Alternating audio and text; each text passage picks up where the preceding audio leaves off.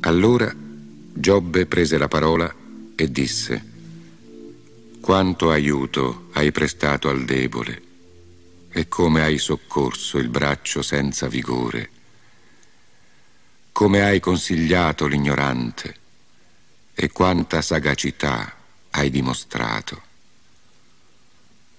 A chi hai rivolto le tue parole e da chi viene l'ispirazione che emana da te? I morti tremano sottoterra, come pure le acque ed i loro abitanti. Lo Sheol è scoperto davanti a lui ed il regno della morte non ha velo. Egli distende il settentrione sul vuoto e tiene sospesa la terra sul nulla. Rinchiude le acque nelle nubi senza che queste si squarcino sotto il peso.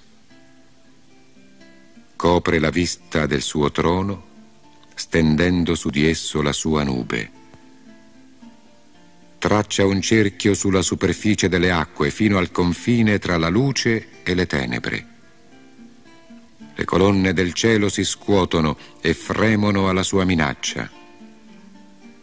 Con la sua forza sconvolge il mare, con la sua intelligenza sfracella Rahab.